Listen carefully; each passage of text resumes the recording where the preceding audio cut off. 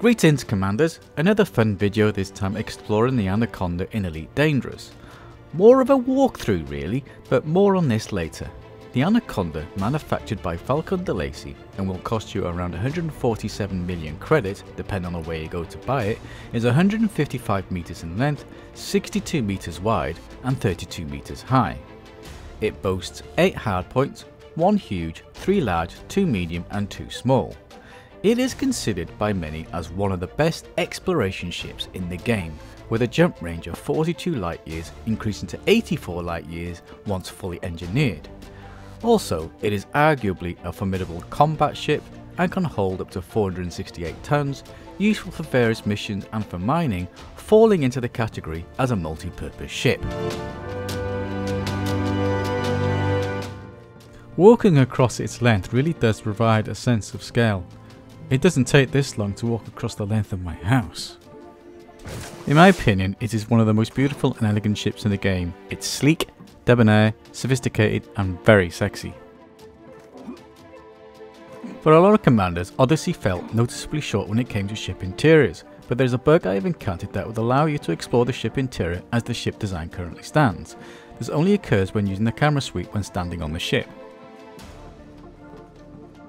The thruster animations and fidelity here looks amazing, doesn't it? I'm just going to go down the side of the ship here and attempt to go through the pressure door. You're going to have to use some imagination here. As I walk down this corridor, I'm just going to turn left here and enter the main cockpit area.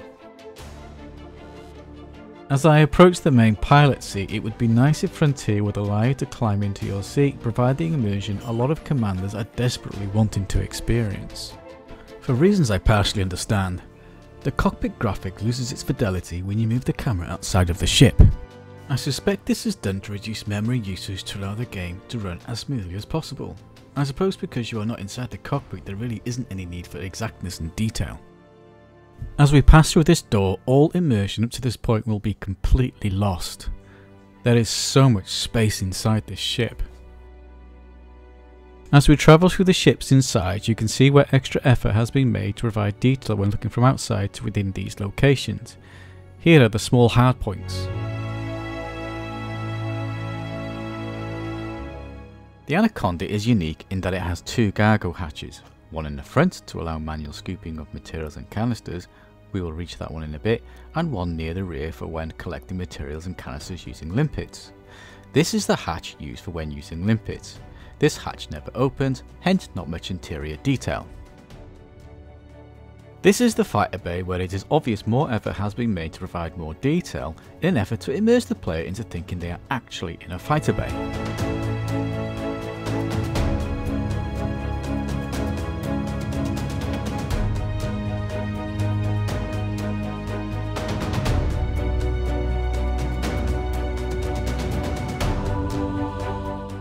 Next we come across the huge hard point.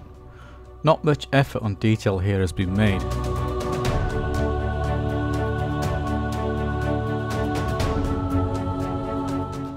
Now we approach the front cargo hatch mentioned earlier, which also doubles as the SRV bay.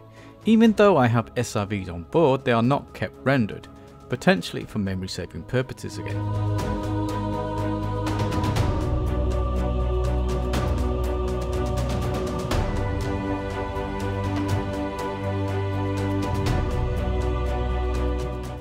Frontier have stated on occasion in the early years of the game that ship interiors would come in.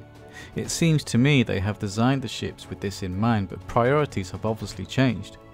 I can certainly see how challenging it would be to fill all this space with rooms, corridors, conduits, access hatches, stairwells or even lifts, and make it look convincing to provide the immersion of walking through a ship. Here you can see some sort of memory reallocation saving techniques where rendering of the cockpit is less detailed, even from the outside despite your commander sitting in the pilot seat.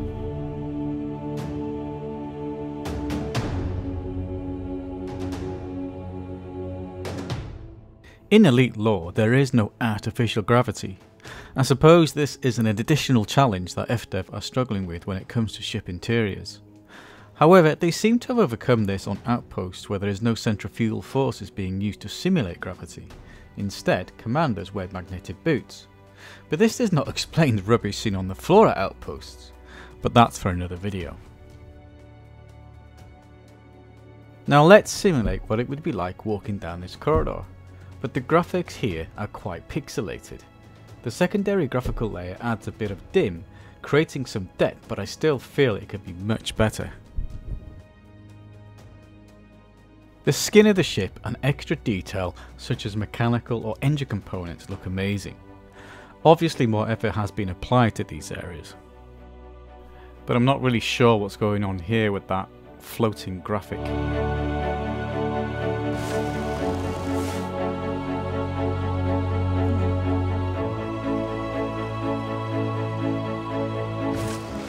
As you can tell, I'm in the camp of commanders who really want to see ship interiors in Elite, but understand the argument that it would not add much gameplay, and once you've explored your ship a few times it would get monotonous.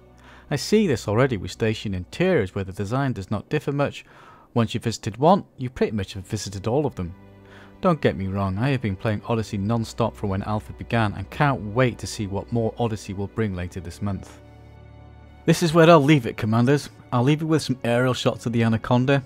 Thanks for watching, see you next time. And please hit that like button and subscribe, thanks.